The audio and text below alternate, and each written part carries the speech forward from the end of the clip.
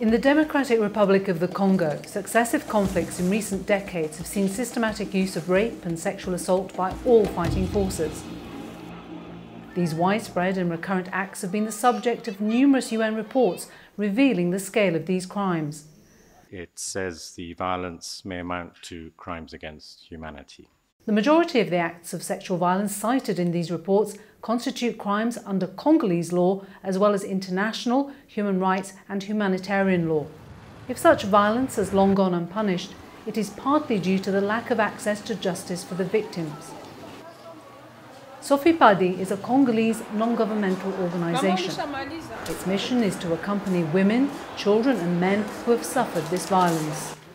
Nous sommes donc les premiers intervenants qui rencontrent ces victimes de violences sexuelles. C'est pour le mois de janvier, nous avons reçu au total 46 victimes de violences sexuelles. Elles ont bénéficié de ces antirétroviraux, elles ont bénéficié de ça, de la pilule du lendemain pour éviter la grossesse indésirable.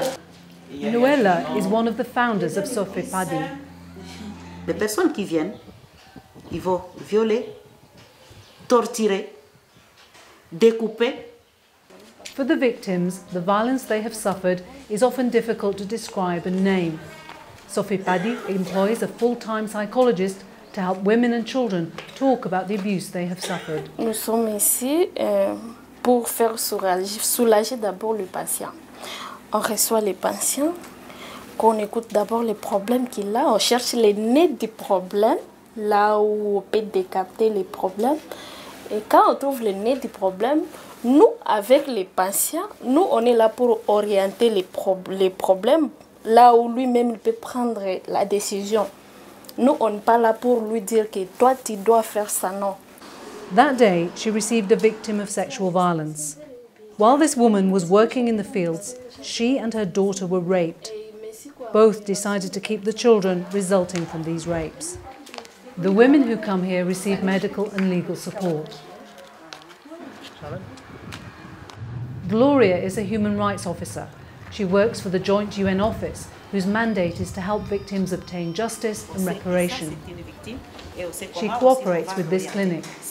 Nous documentons ces cas et dès que nous les référons à la justice, plus particulièrement la justice militaire, parce que c'est celle qui est compétente à juger de crimes commis par, que ce soit les groupes armés ou les forces, les services gouvernementaux, qui a l'obligation, en tant que juridiction, de documenter et d'enquêter sur ces violations de droits de l'homme.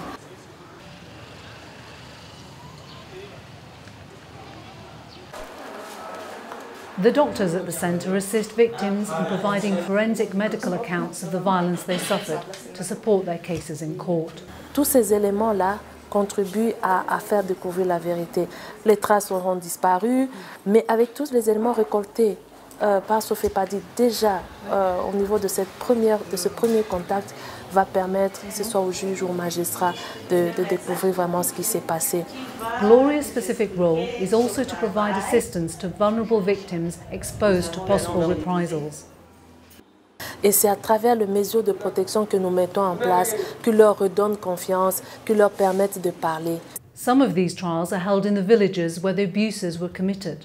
Ces audiences-là ont aussi un rôle pédagogique pour donner un signal fort déjà aux présumés auteurs, mais aussi pour reconforter la population, pour dire que la justice est là, elle fait son travail et confiance. These hearings not only restore the public's confidence in the judicial process, but they also give victims a voice.